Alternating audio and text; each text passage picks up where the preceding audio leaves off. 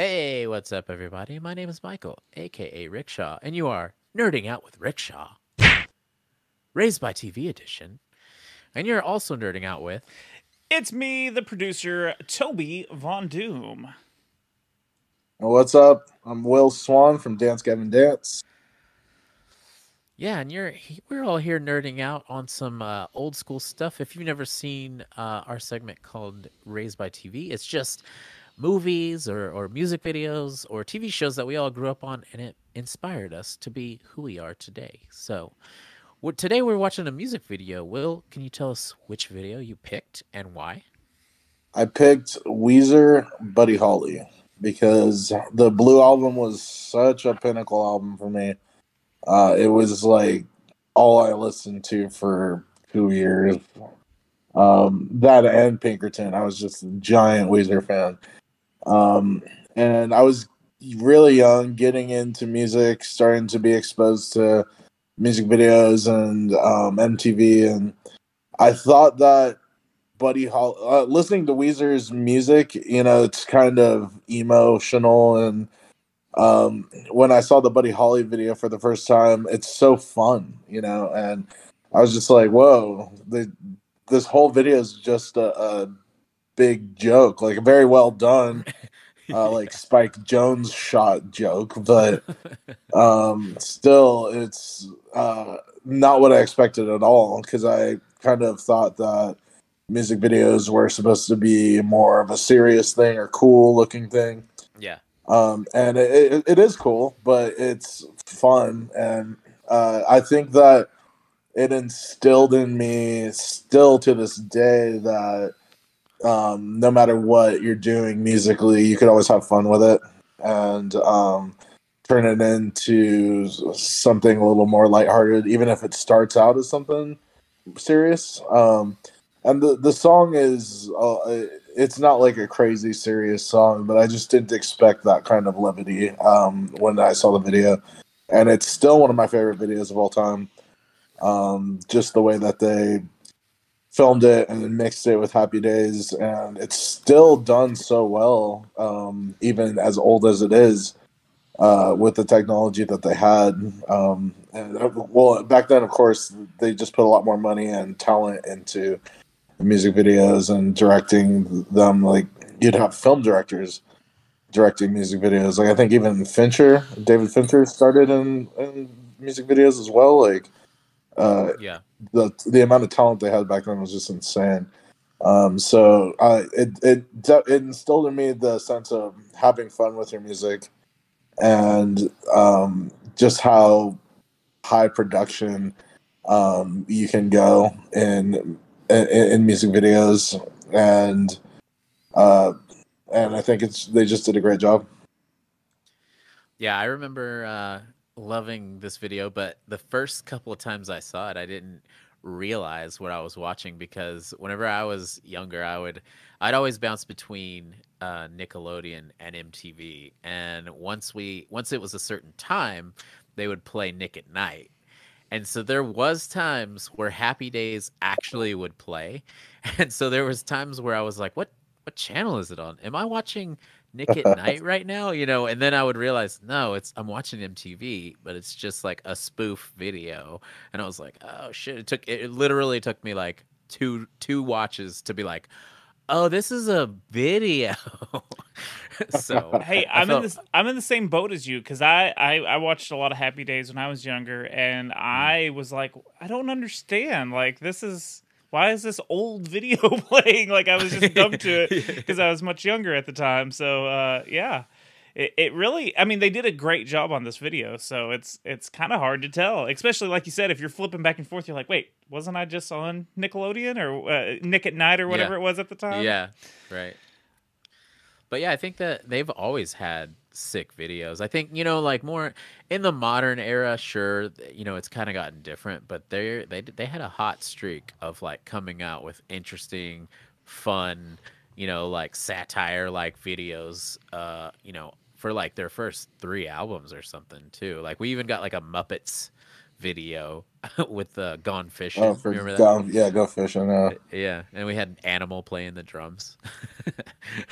Yeah, that was sick. Yeah. Pinkerton. I can't really remember any of the videos for Pinkerton. Um. Yeah, I don't think. I don't Yeah. remember. Yeah, yeah. I don't remember. I think they were all off the other. Like it was like "Say It Ain't So" video. Right. Yeah. There Yeah, was Sweater Song, yeah, "Coming and Buddy Undone" Holly, again. and then Pinkerton. Yeah, Yeah, I can't yeah, remember anything. I think that record was so personal and so oddly received that it sent Rivers into like kind of anxiety, panic, right. removing himself from the spotlight type Oh thing. yeah, Even though I fucking love Pinkerton, I still think that's an amazing record too. The right. first two records they put out are flawless in my opinion.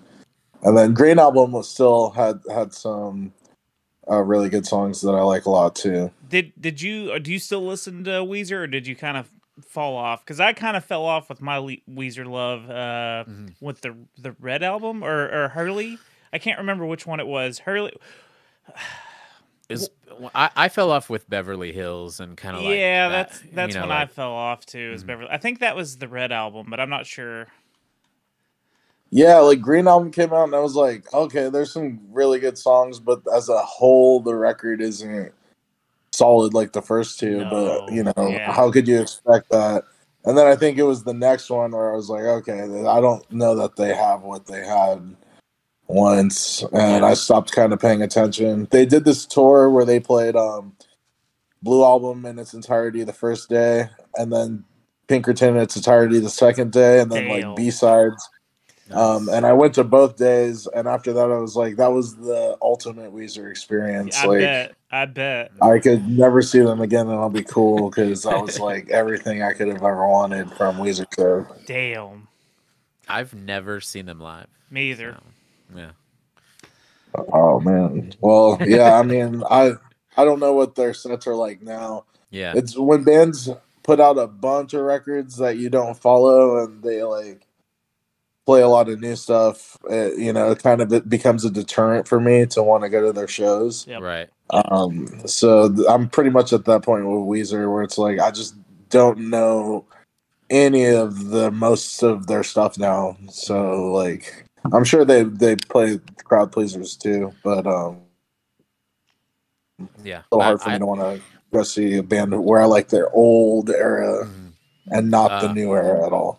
I still "Island in the Sun" is still one of my karaoke songs to this day. Love that song. Yeah. Yeah. Oh hell yeah, yeah! I mean, I know how to play that on guitar. Nice. Hell yeah. But yeah, should we check out this video? Yeah, let's do it. Happy Days is filmed before a live audience. Yes, ladies and gentlemen, tonight, live from Arnold's Drive-In and Milwaukee Fried Chicken Stand, you wanted to see It's like it's brings so you one of the easily most exciting events like ever I been thought I was on watching Privy. Nick at Night. Yeah. When the show- Okay, kids, Arnold's is It's proud to incredible. present Yeah. It's so seamless. Wisconsin's own Weezer. Oh, hey, please try the fish.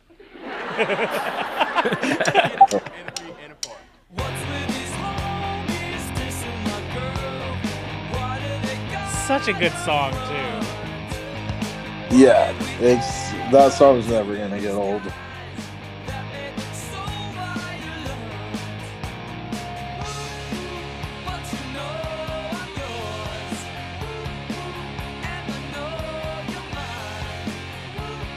I mean, they look straight from that era too. Whoever came up with this idea just had the perfect show for this. Yeah. Like they had to have such a, I don't know, a big budget, I guess, because like there's no, Oh yeah, there's no signs of like green screen or anything. It's just no, they threw money at music videos back in the day for Yeah. sure. Yeah, this was done so well. I wonder if they had other ideas too, and this was the one that won. They were like, "How about you guys are playing at an old episode of Soul Train?"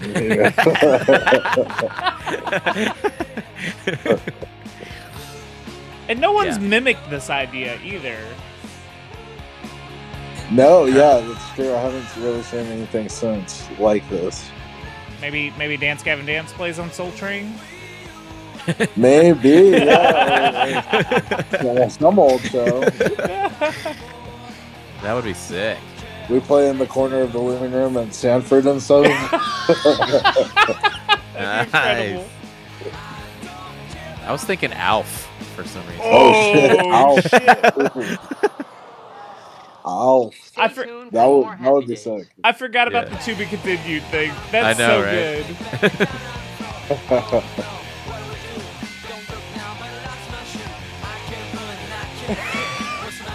Dude, on. I love that when a show goes bad, it's named after Fonz jumping the shark. What's that? When a show starts being shitty after a while, in TV, they call it jumping the shark. Okay. Because as Fonz got older, it just started being less cool to see him hanging out with a bunch of high school girls. And then he does an episode where he jumps over a shark on his jet motorcycle. ski. Oh, yeah. Oh, no. Okay. Motorcycle, yeah. And, that was when it's like, okay, guys. This is too stupid. I want to see kids in the pit hardcore dance like Fonz right there. That should be a move, for Right? sure. It should For be. sure. Yeah. I don't see why not. I think John Travolta does that in Saturday Night Fever, too. Yeah. Good work, guys. I mean, you were really great. Thanks, Al. Sensational. Hey, anyone try the fish tonight? That's not so good, Al. Not so good, Al. Yeah.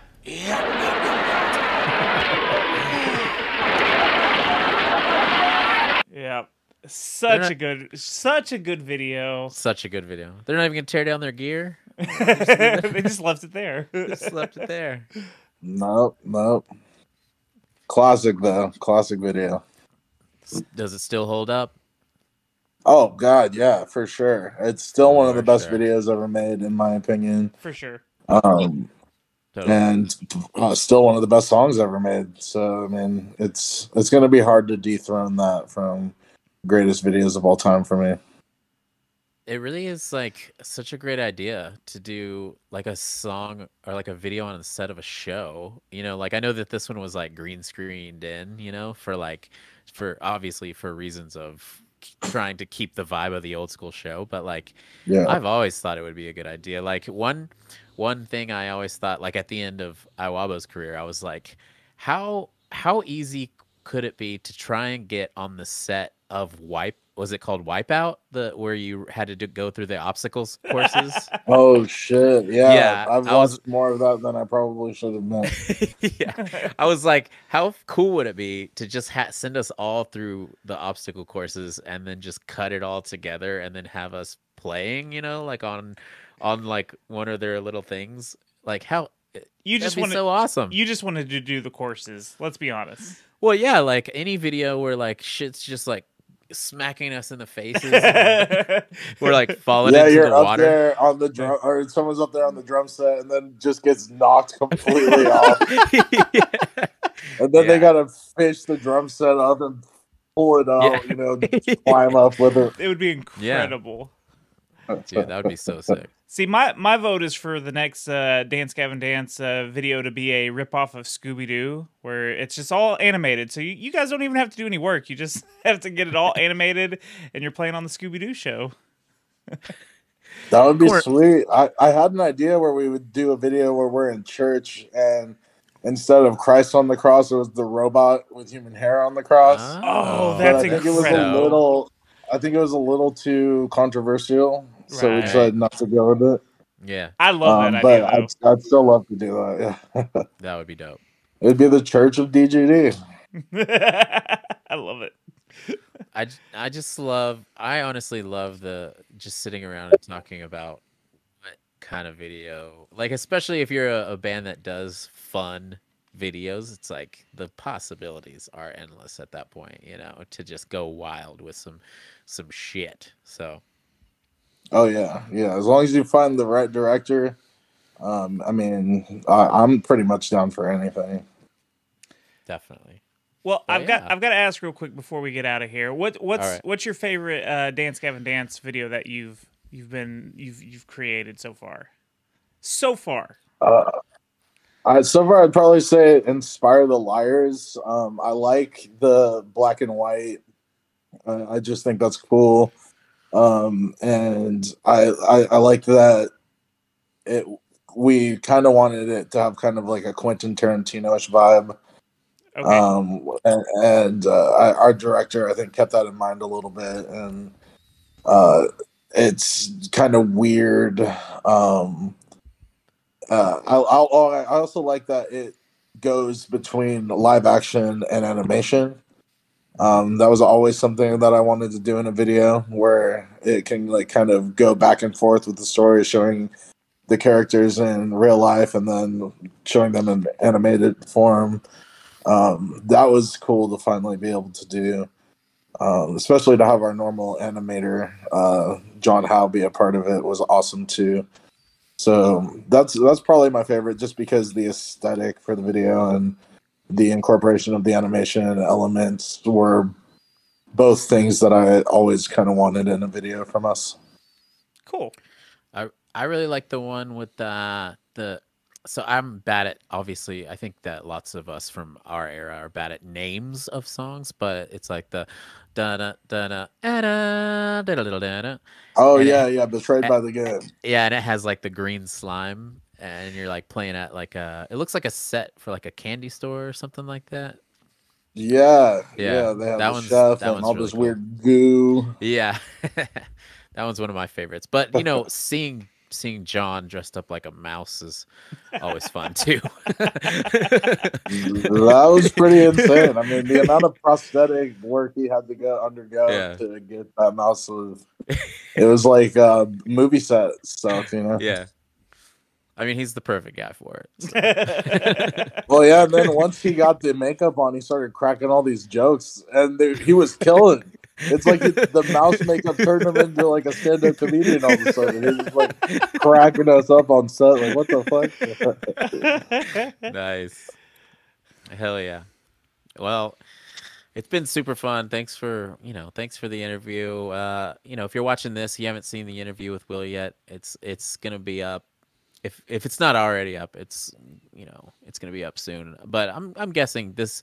If you're seeing this one's probably gonna be up last. All the rest of the stuff Will was on is probably already up by this point. But thank you so much. It's been super fun. If you want to give your final plug. Yeah, check out my band DGD, my band Royal Coda, my record label Blue Swan Records. It's all online anywhere that you look up music stuff. Hell yeah, cool. I'm sure most of the people watching already know that, but yeah, go listen to Dance Gavin. Hey, if you like old video games, go check out my podcast, Secret Levels Podcast. We cover one game per episode. We go over the history, the story, the gameplay, some fun facts. It's a good time. Make lots of dick jokes, and we let you know if the game's still worth playing. Good times. Go find it on all of the major podcasting platforms, and follow me on Instagram and Twitter at Toby Von Doom. And guys, we watched the Buddy Holly video, super creative. If you guys have any comments on videos you thought were super creative when you were growing up that we didn't bring up, then go to the comments and leave them there. We'll hit you back and respond to that shit. Because I grew up on music videos. I was super sad whenever MTV finally turned into reality TV, but music videos were my life as a teenager. So yeah, we gotta keep that shit alive. So, but yeah, before I give my plug, also, if you need a new pair of headphones, go down to the description. Winnie wants a new pair of headphones. She's going crazy about it. But go to the description, click the link. You'll have several options for in-ears and over-the-ear Sennheiser headphones. If you want to pick up one of those pair, type in the discount code 10nerdingout and you will get 10% off those headphones. And thanks for watching Nerding Out. But yeah, if you also have questions or comments you want to go to us personally, hit us up at nerdingoutwithrickshaw@gmail.com. And we will see you later, nerds.